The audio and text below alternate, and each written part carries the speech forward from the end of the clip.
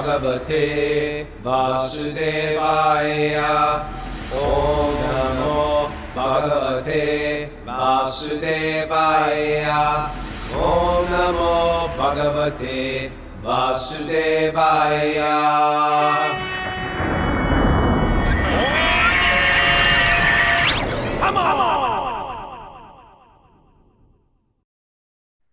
Live from Super Soul Farm, this is Wisdom of the Sages, a daily yoga podcast with your host, Raghunath, and co-host and senior educator at the Bhakti Center in New York, Kaustubha Das. Welcome to the show.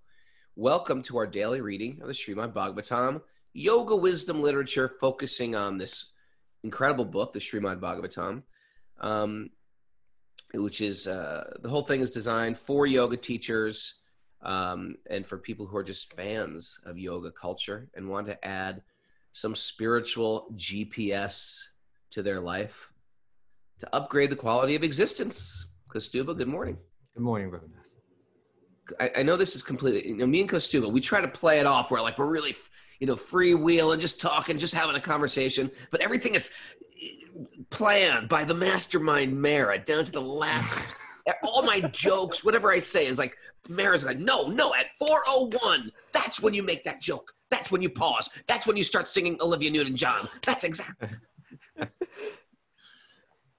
And then afterwards, she berates us. What, you were off again, Raghu? No, just kidding. But I want to do something off schedule if Mara will let us. Because right before I signed on, I just saw an interesting email. Can I read it, Kaustubha? Well, what am I supposed to say now? Has Mara approved? It would look of it? awkward. It would look awkward if you said no, but I just think it's something that I would like to to address. This is from one of our Lynn McDougall. It's a good email. It's a question, but I didn't want to save it for question day because I thought it was very relevant. I have noticed that in Srila Prabhupada's writings, the word sin. If you're new to the show, welcome. Srila Prabhupada is the translator and commentator on the Srimad Bhagavatam version that we read. Mm-hmm. He is our guru's guru, so that's just like an introduction to who Srila Prabhupada is. He's no longer on the planet, living on the planet, but he wrote these books when he came over here in the 60s. So he says, I've noticed in Srila Prabhupada's writings, he uses this word sin and derivations thereof, which are often used. Coming from a Judeo-Christian background, the concept of sin, I was fed from that religion, was a dark and miserable thing that I was forced to embrace as I was born a sinner who needed saving from my first breath. It took years to become deprogrammed from that damage. So when I run into this word throughout Prabhupada's writings, it makes my stomach to lurch a bit. That's a good word. My stomach lurched. And my mind very tight. Can you please help me understand what Srila Prabhupada means when he refers to sin, sinners, sinful behavior, etc.? Thank you so much for taking the time to answer my questions. And thank you all for what you do in service to all of us. With gratitude, Lynn McDougall. That would have been a great question for question and answer. I don't know why you brought it out now. What's going on? You're going spontaneous. All right, forget it. All right, forget it. Let's just do it later. Well, I wanted to hear. I wanted to say what I say when people ask this question, and I wanted to hear what you say actually, because we both approach things like this, and we both have different brains, and we approach it from different angles. I just say there's certain ways, just like if you buy any vehicle, there's certain ways to drive that vehicle. We got our pickup truck caught in the mud yesterday. We were following it. And there's what you can't just jam it into reverse. You've got to go slowly through, through the gears on the. I'm blowing this analogy. Anyway, there's certain ways to use whatever you purchase, a vehicle, a computer. I'm blowing it. You have to use it in order with those directions. If you use it out of those directions, you don't get the full effect and benefit from that thing you purchased. So in the same sense, the body is like that. There's certain things that we can do that aren't healthy for the body, aren't healthy for the mind. There's prescribed ways what we can eat. There's the prescribed ways for our thoughts. And when we do them off the natural course, we get a terrible reaction. Just like if you eat too much pizza and Coca-Cola, you will get acid reflux. That's not a normal thing. It's the body trying to compensate for you going off track. That's what I say sin is when you go off what the normal track is for your health and your or the proper use of your body and mind. So I think because Prabhupada was born in that, there was a big British influence in the schools and stuff like that. He'll pop back to these words like sin, or sometimes he'll translate the word dharma for religion. But sort of being in the age we are in right now, I retranslate those. Sin, I'll say something instead of sinful. I say, going off track. Or when I see the word religion, I'll translate it back to dharma. Because in the yoga community, we know what dharma is more than we know how our concept of religion. Sometimes, like Lynn said, we have a very sour, stomach lurching feeling when we hear the word religion or sin. How is that? How do you say that? How do you explain that? Well, before even getting into it, what we have to do, we're trying to get to truth. We're trying to get to some knowledge that's going to help us understand reality. And knowledge has to be conveyed through language. And language is something that what is language is just we make a sound that's meant to be connected to an idea. And how sounds connect to ideas, it shifts and it changes, so like when someone hears the word sin, based on how it's been presented to them in the past, it will trigger some kind of feeling based on that sound. One identifies that word with certain ideas and certain feelings, and then someone else may use that word, but they may mean to convey something else. And so what we really need to try to do is get to what was really trying to be conveyed. And I see that's exactly what Lynn's doing here. She's looking into it. I'm hearing this word.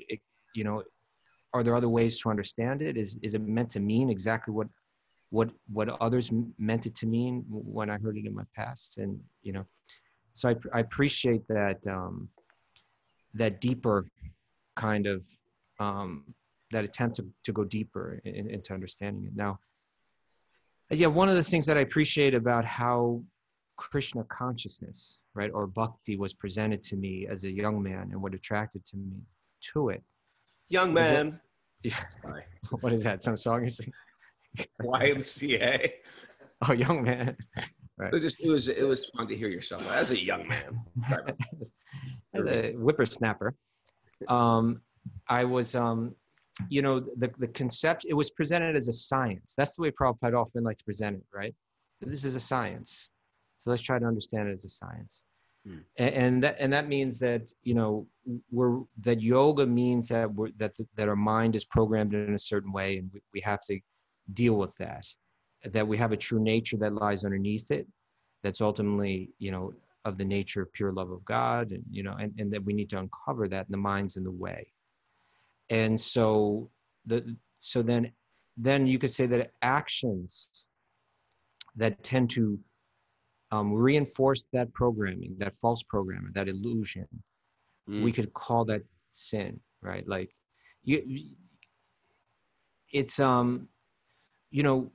there's a Sanskrit word papam, right, which is commonly translated as sin. I'm no Sanskrit expert, and to really, if I wanted to answer this question more in depth, I would go and I'd begin to, I would inquire from some Sanskrit experts. Can you share with me more about this word papam? But there's papam and there's punya, right? Punya means like that which brings on, a positive result, and papam is that which is bringing in a negative result. Punya is bringing on some kind of pleasantness, and papam is bringing in some kind of unpleasantness. Punya is bringing is going to help return us to the state that we're meant to go towards. And papam is going to kind of reinforce that illusion and deepen it. So, but you know, if we go back, I think was it last weekend we dealt with that question about sex, Yep. and and the idea being that you know, I think commonly in different types of religious forums, sex is spoken about as being sinful, and then you know, and with that comes all kinds of guilt, fear, um, condemnation, you know, et cetera. You know, you tie all these things to it.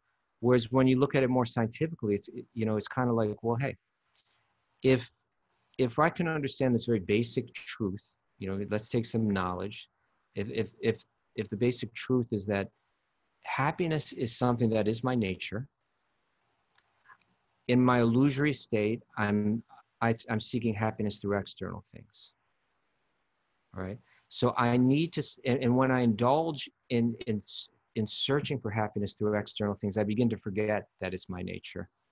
But the problem is that the external things, they bring moments of what we call happiness that disintegrate, you know, that come and go like waves. They're followed by, you know, by depression or other, you know, and it's a back and forth kind of thing that becomes very dissatisfying and very, you know, problematic.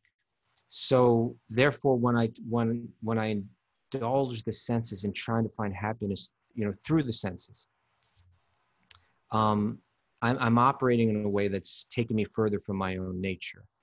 And sexuality is a very powerful way of doing that.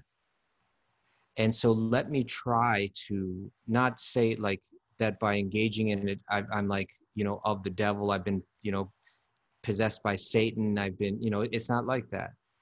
But it's just that I'm becoming forgetful of my own true nature. And we want to come back to that reminder of it. That's a good one. Right. Forgetful of my own true nature. Yeah.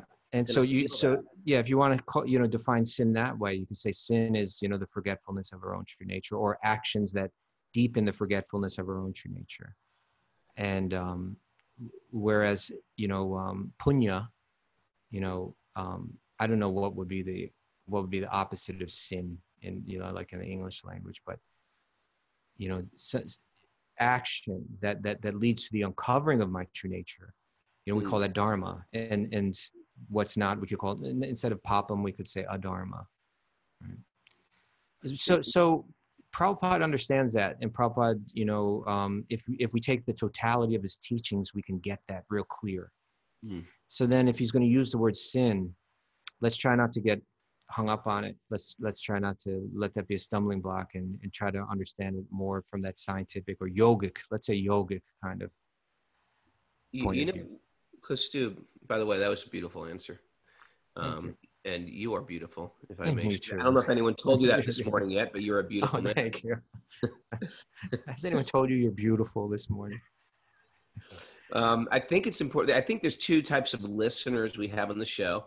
One is sort of like people just zooming in or coming into the show and hearing about it and want to try to like, oh, that's a sort of a good takeaway.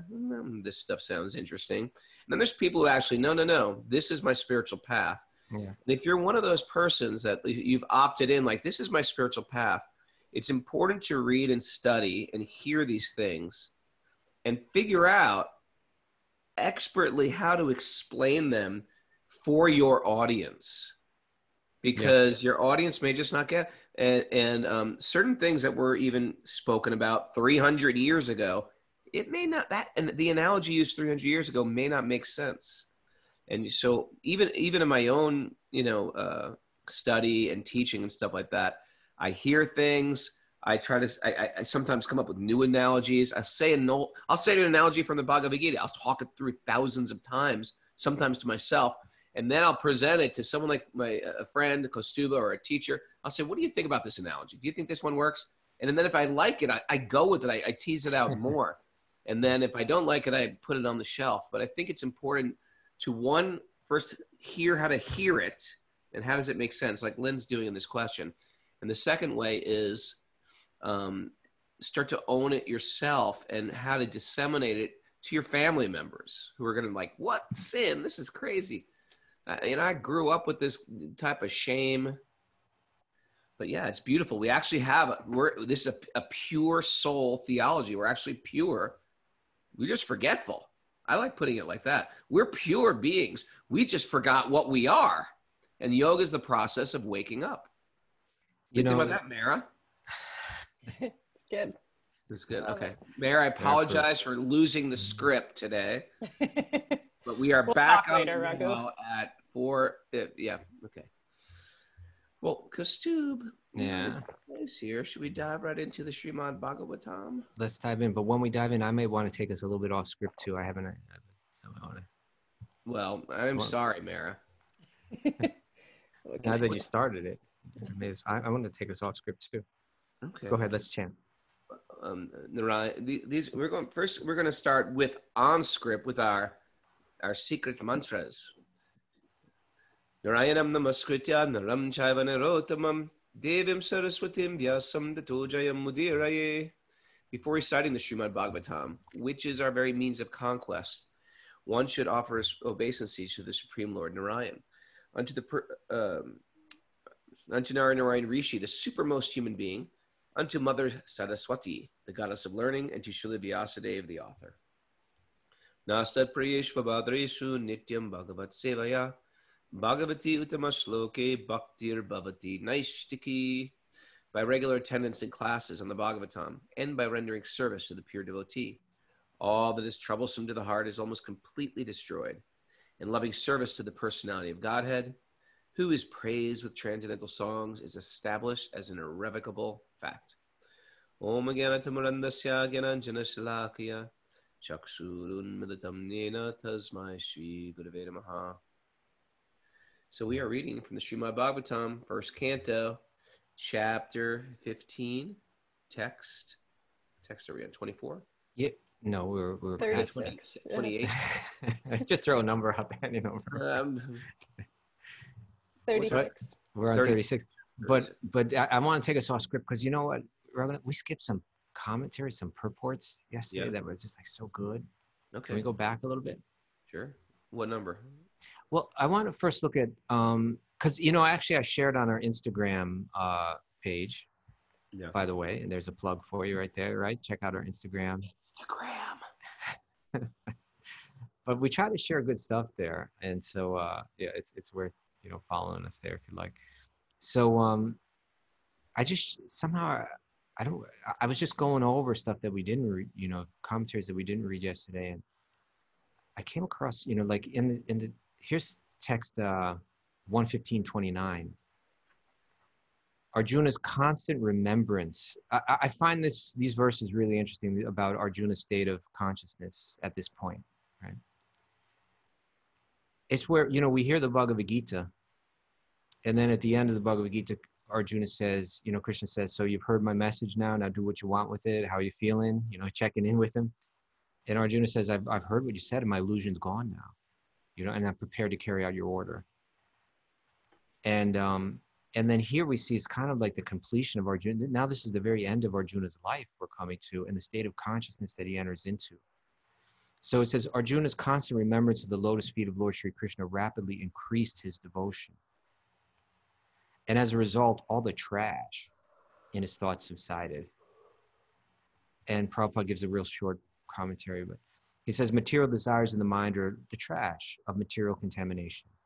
By such contamination, the living being is faced with so many compatible and incompatible things.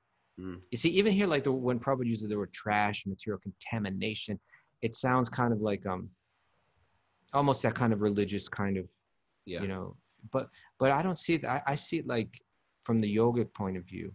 Material contamination means the files on my computer have kind of been corrupted by ideas that are working against my uncovering my true nature, right? He says, by such contamination, the living being is faced with so many compatible and incompatible things that discourage the very existence of spiritual identity, right? I'm given compatible, meaning pleasant, and incompatible, unpleasant things come my way that discourage the very existence of spiritual identity, that make it harder for me to identify myself as soul, and make it more likely that I identify myself with body and mind, right? Yeah. So it's like science, right? But then he says, and this is what I shared on Instagram. birth after birth, the conditioned soul is entrapped with so many pleasing and displeasing elements, which are all false and temporary. Right? There's an eternal happiness that's our true nature, but birth after birth, we've been entrapped. We get trapped by the pleasant things and the unpleasant things. We search and we chase after the pleasant things. We run away. We try to avoid the unpleasant things. But all these are false. They have nothing. They're temporary. They come and they go. There's something eternal sitting there underneath that we're meant to uncover. So birth after birth, the conditioned soul is entrapped with so many pleasing and displeasing elements, which are all false and temporary. They accumulate due to our reactions to material desires, right? Due to the way that we respond to our desires, we accumulate this karma, and we get more pleasant and unpleasant things coming our way. But when we get in touch with the Transcendental Lord in his variegated energies by devotional service, so when we get in touch with God in his variegated energies, when we see God in everything, right? Then he says, the naked forms of all material desires become manifest. You see them for what they are, right? The facade drops, right? The naked form. Then the naked form of all material desires becomes manifest. And the intelligence of the living being is pacified by its true color. Okay, Raghu, there's your cue for the Cyndi Lauper.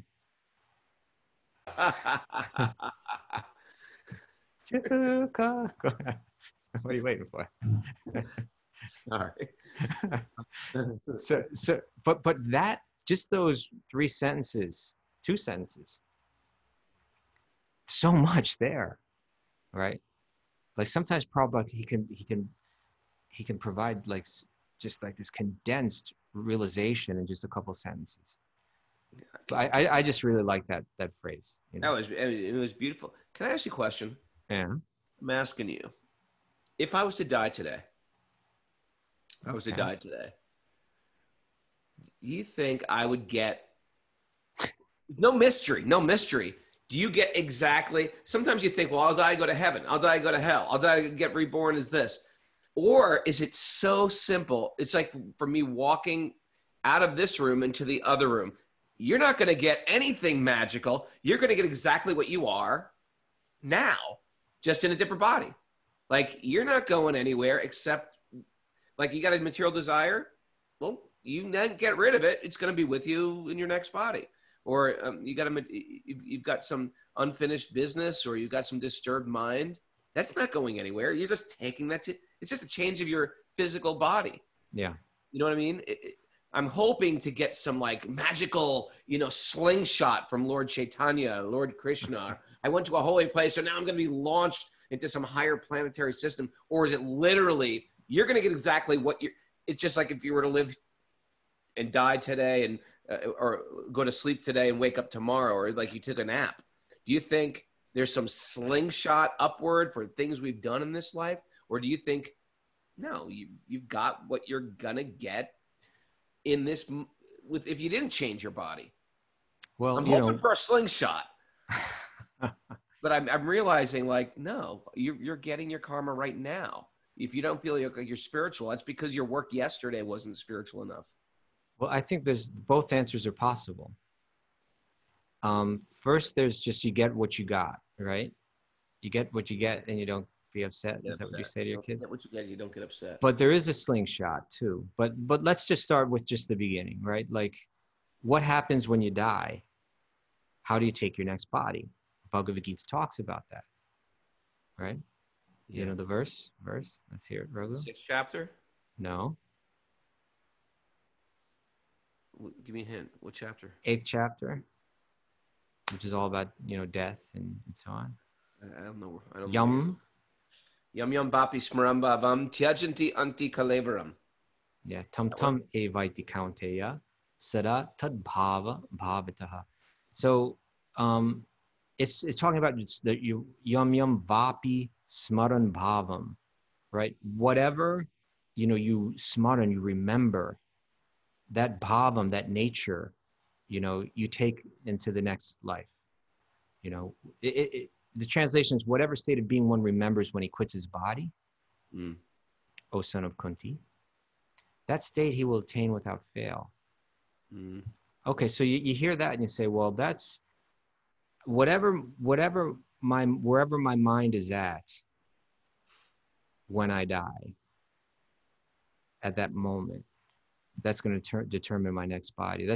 When you hear that, it sounds like it's almost like, well, boy, that any random thing could pop up there. Is it just like you might just get lucky, or you might just get unlucky, or is it just a practice of the things that you naturally think about on a regular basis? Yeah, you know, well, that's the thing. Like, we could say your state of mind determines your next birth, right? So now let's go back to the computer analogy, right? If the mind is a computer, then what's on your mind at the moment is what's on your screen. Right. But you also have the hard drive too. So you could say your state of mind means the state of your entire computer, or you could say that it means what's on your screen at that moment. Now, from this verse, it seems like Krishna's saying it's what's on your screen at that moment, right? Because he's not just saying state of mind, but he's saying you're smart on what you remember at the time of death.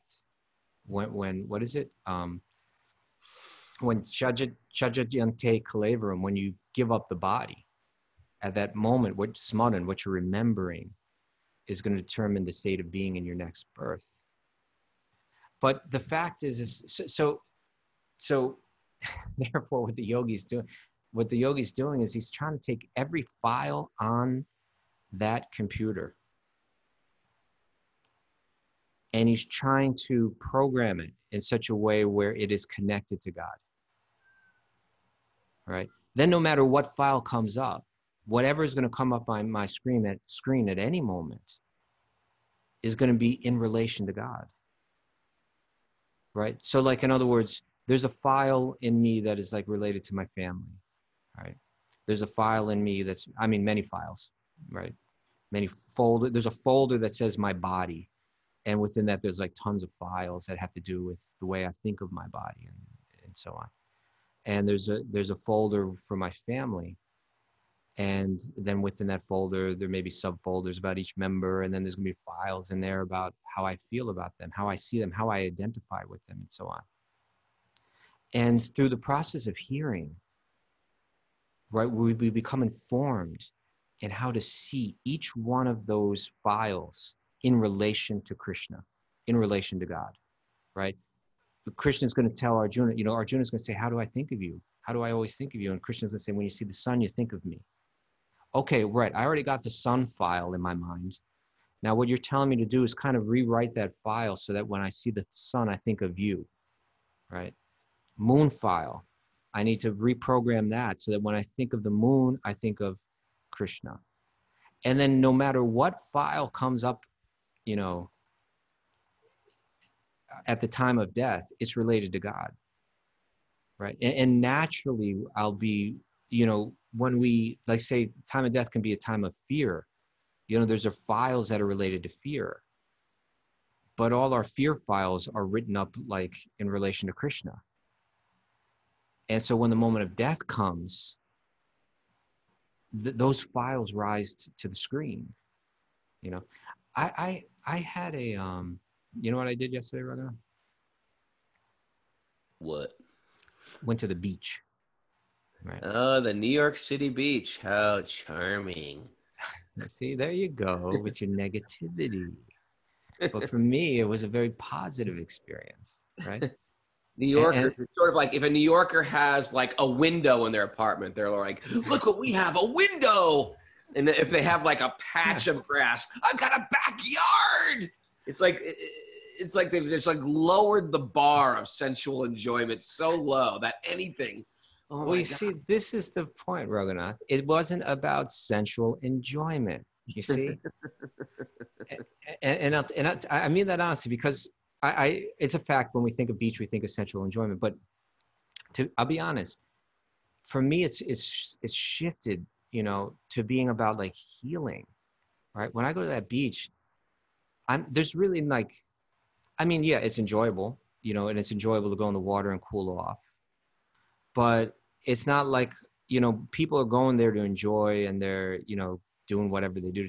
But for me, really what it's all about, because like, you know, I live in an atmosphere that's, that's in many ways, like for the whole nervous system and all that is difficult, right? Crowded, Yeah. you know, polluted, so much time on the computer, you know, all this stuff, you know, that when I go to that beach and I lie on that sand, like right in the earth, all the elements, earth, or ocean, You're wind, preaching to the converted. We get it. sun. We live it.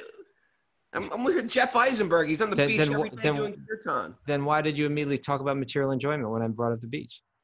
Not in material enjoyment. I'm just saying it's New York City material enjoyment. It's like it's just. But it wasn't material. That's my point. I wasn't there for material enjoyment. Sattvic, it's you're right. It's sattvic, nice enjoyment. It's sattvic, good. Why you keep saying enjoyment? Good, wholesome enjoyment. I get that, but it's still like connected. You go to the beach in New York, you got tens of thousands of other people packed on that beach, and God knows what they're dumping. I mean, you got how many 9 million people living in New York City? God knows what's in that water. No, they test the water. It's not so bad. And so, but this is try to hear me out. Okay. So I'm lying there on that beach. I'm like 15 feet away from the ocean, the waves. You know, I go into the ocean, right? Then I come out. I'm lying down on the beach.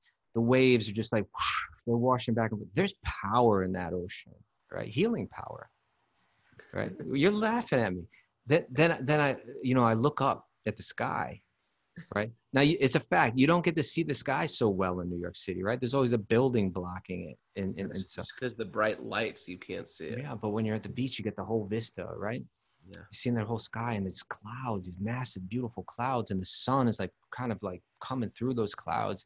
So and you're getting from that vitamin D from that, you know, from that sunlight and from that breeze. You're feeling the prana coming from the ocean, coming from the earth, coming from the breeze. It's really, you know, it's like I'm lying there, and I'm to my you know, measly level. I'm feeling Krishna in all these different elements, right? I'm feeling God in all these different elements, right? And it's really satisfying. You know, it's really, it's very sad. Like if we hear Bhagavatam daily, we can go to the beach and not be thinking about enjoyment, like, oh, this is a party. But actually you're seeing God in connection to it all. And the deeper our devotion goes, the more profound and complete that experience becomes. And then through that you become God conscious. You become Krishna conscious, right? Now let's hang on to that. Oh, so you were talking about like what pops up in your mind at the time of death. My point is, one person is sitting on the beach and thinking, oh, the sun is going to tan me so that I'm sexier. And one person's thinking, you know, like, oh, you know, I'm going to, you know, there's so many attractive people out here that I would like to connect with for the purpose of enjoyment. And another person is saying, oh man, I just want to get away from whatever the hell it is. And I'm just trying to escape the pain of whatever. And people are there on different states of consciousness. But if we're hearing every day, if we're hearing Bhagavatam every day, Bhagavad Gita every day, and so on, then when we're in any atmosphere, but here's like one in particular, it's actually all stimulus for remembering God. And that's yoga, right? So at the end of the 6th chapter, where Arjuna is saying, Krishna, I don't think I could practice Ashtanga yoga. It sounds too hard to control the mind. And then Krishna says, that's okay. One who's always thinking of me within is the highest yogi of all. That leads into the 7th chapter, where Krishna says, see me in the sun, see me in the moon, see me in the taste of water, see me in this, see me in that, see me in all these different things.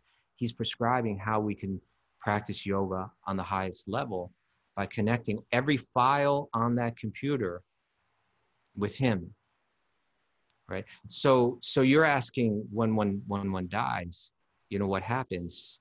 And Krishna's saying that whatever you remember at the time of death, you're going to get, just like, you know, you get a glove is designed to fit the hand. The next body is designed to fit your state of consciousness, that accumulation of everything that's on your, and here's in particularly what rises to the screen in that moment. but how we live is going to determine what's on our hard drive and what rises to our screen at that moment of death, right? And Yeah. so if we're hearing Bhagavatam Tam every day, I'm trying to think like, well, is it really that much of a mystical thing, what you're thinking at the time of death? Just like sometimes you can go to bed angry, but you wake up and you realize, I just had to sleep through that. I'm not that angry. I'm over it. That's just like, that's our spirit soul's existence within this body and mind. Is it the same type of thing when you actually leave your body? Is it not such a mystical thing? It's exactly what you had yesterday, but in a new body where I'm sort of an illusion and think I'm a woman now, or I think I'm a dog now, or something like that. Or do I get some like slingshot for bathing in the Ganges so many times? That's what I'm asking. Okay, so I'm going to get to the slingshot. Slingshot north. I'm going to get to the slingshot. But before we do, just sticking with the, you get what you get kind of level, right?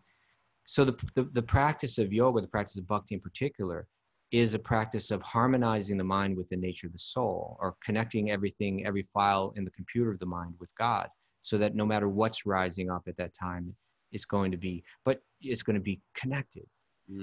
But we die in different ways, right? Sometimes we die like we have a long build up to it, and in a time of preparation, right? And sometimes it happens suddenly, right?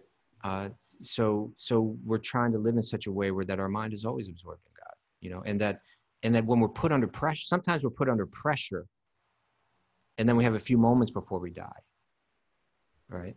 And are we going to be strong, or are we going to be weak in that moment? Are we going to be fearful? Are we going to be weak?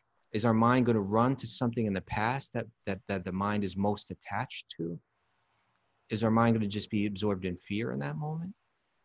Or will the mind, even if the external situation kind of like imposes fear, will that fear manifest like, Krishna save me, right?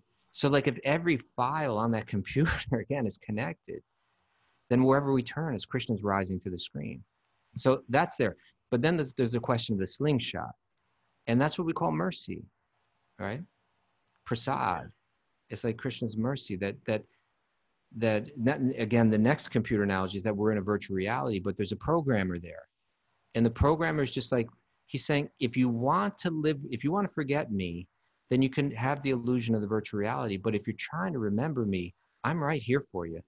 And even your attempts are illustrating to me that you're adopting the attitude meant for stepping out of the virtual reality. And so there's tremendous mercy that Krishna can give one. Prabhupada used to say, just give this one life to Krishna and he'll take you back. He'll make up for everything that you're missing, like even if you're not there yet, he'll, what is it that he'll preserve what you have and he'll carry what you lack.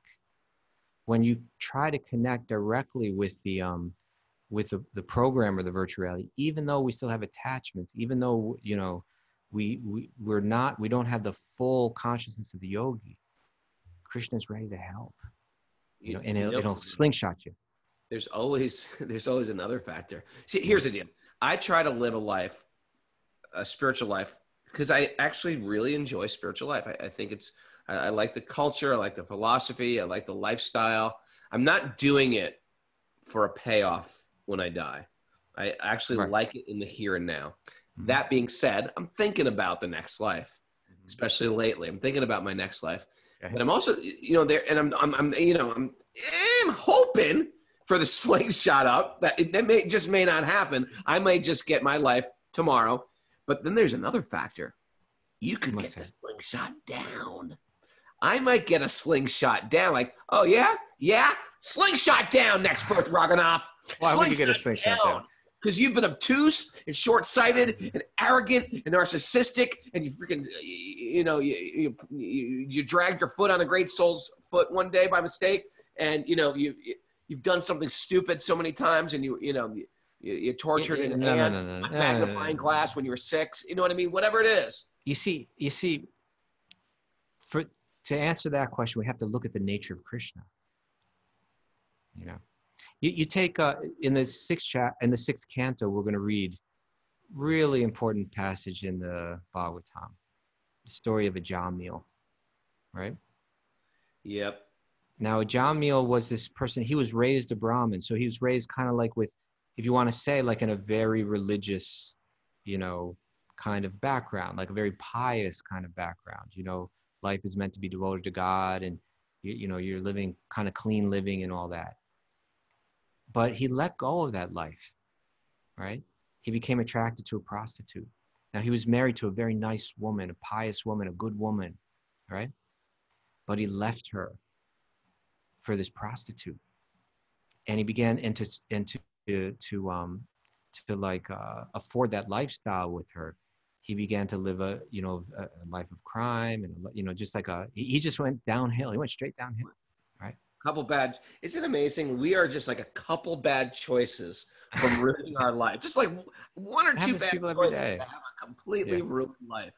It happens to people. So then he's an old man, and he's on his deathbed, but he had a young child, and he named that child Narayan, which is the name for God, right? Name of Lord Vishnu. Narayana Namaskritya. There you go. So he's about to die. He's feeling death coming on. And in that moment, what rises to the screen, right? In that moment, what you know, there's all these files on his computer, but in that moment, what was most dear to him, you know, what he had the most emotional attachment to, rose to the surface of the screen, and that was his son, Narayan. And so he called out Narayan. Right now, as he's dying, it said that now this was interesting, right? Because months ago, right, when this whole Corona thing started, we brought onto the show Ganesham, right? Our friend Ganesham Das, who is just like a great guy. We got to bring him back on again. Yeah. And he was a chaplain in New York Presbyterian Hospital, and at that point, the hospital was overrun with cases of COVID, and he was counseling these people. And he said that he says that many people in that hospital, and the people that have worked in that hospital for decades, say that, oh yeah, people talk about these grotesque creatures that come to drag you out of your body at the time of death. Lots of people talk about seeing these people. So the Bhagavatam talks about them. It's all true. And they're called the Yamadutas. They are the Dutas.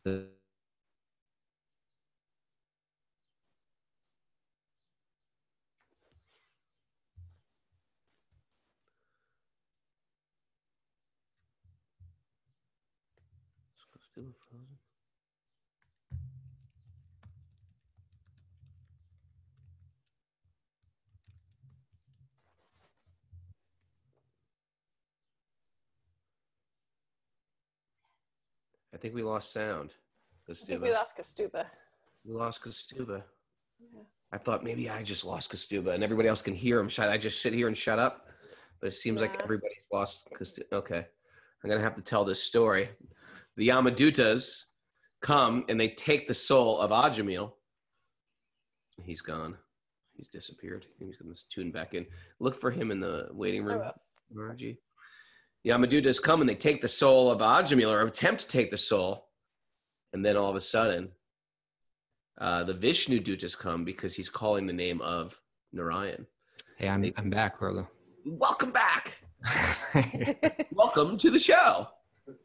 I was trying to fill in your. I was saying Vishnu Dutas come because he's calling the name of Narayan. Okay, so that's my point, right? You see, the Yamadutas come, the servants of Yama, the god of death, the judge, right? It's not Krishna that's doing the judging. He's not interested in it. That Krishna's got a totally different. Krishna's soft-natured.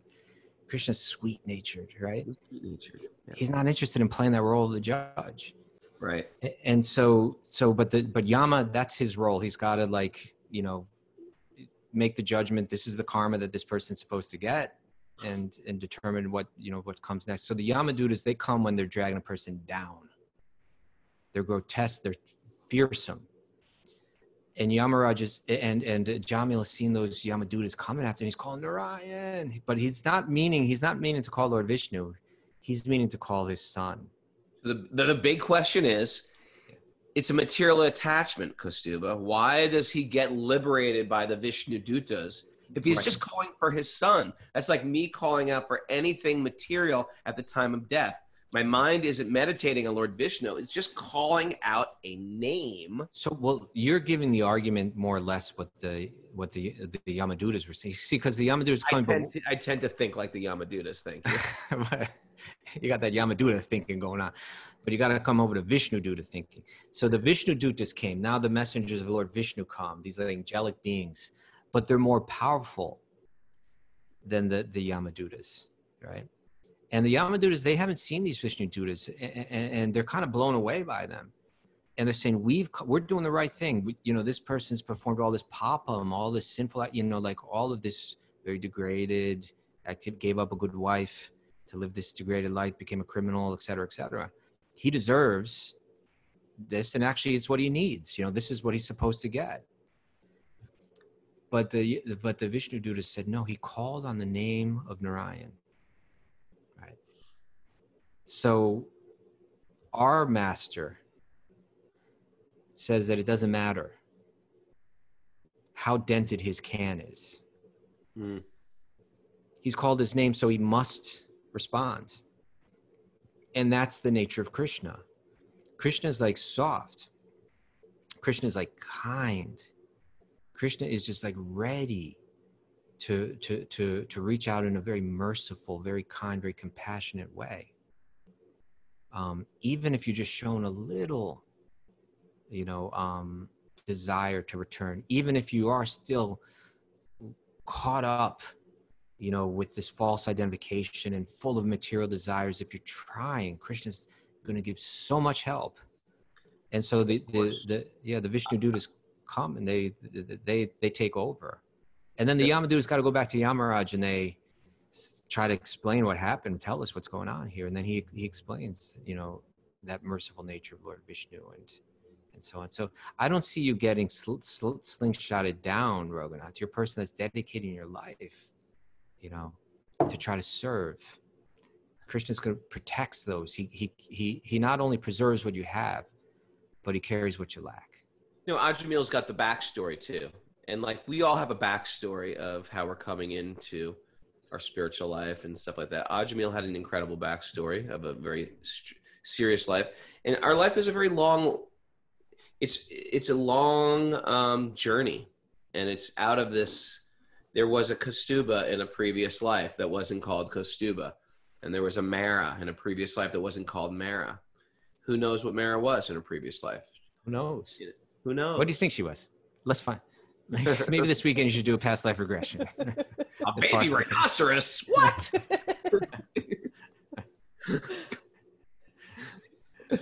Yeah, we have. It's so interesting to think of it like that. We're just coming in from some whole different package. Whew. Yeah. All right. What else we got? Did we even read the Bhagavatam today? Well, we read some commentary, but we were going back. We weren't going forward. But, Arvind's mentioned, Krishna says that even if my devotee is in difficulty at the last moment, I'll come to his mind automatically. The Bhakti-yogi, his yoga isn't just the mechanical yoga. In other words, it's not like some of the, like for instance, Ashtanga yoga can almost be like, I am going to deal with my mind through these processes, and on my own strength, I will conquer it. But the Bhakti-yogi is like, I'm just trying to prepare myself so that I will receive the mercy of Krishna, right?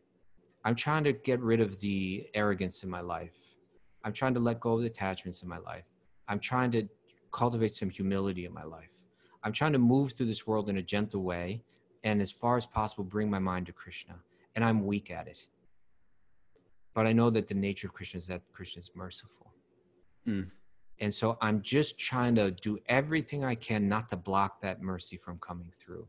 There's mercy in Krishna's name. There's mercy in the Bhagavatam. There's mercy in the association with great souls. Let me, and this is why I so important what you emphasize all the time. Let me not criticize people.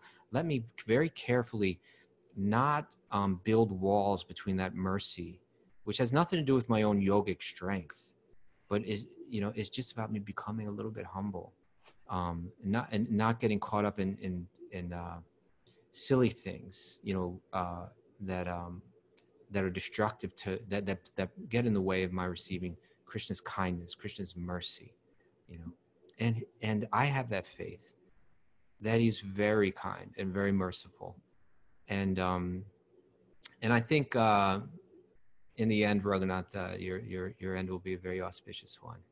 Thank you for that. By your blessing, now it's not my blessing. I'm just sizing it up. You know, I'm saying here's a guy that, you know, wakes up early in the morning to bring his mind to Krishna. And then he spends, you know, another hour or so, you know, like, you know, in a sangha of beautiful people, you know, reading Bhagavatam so they can bring his mind to Krishna. And then he goes about his day, you know, he does his puja so that he can bring it. You're illustrating in so many ways that this is your desire. This is what you want. Now, you and I, we both have minds that are programmed with all kinds of trash from the past.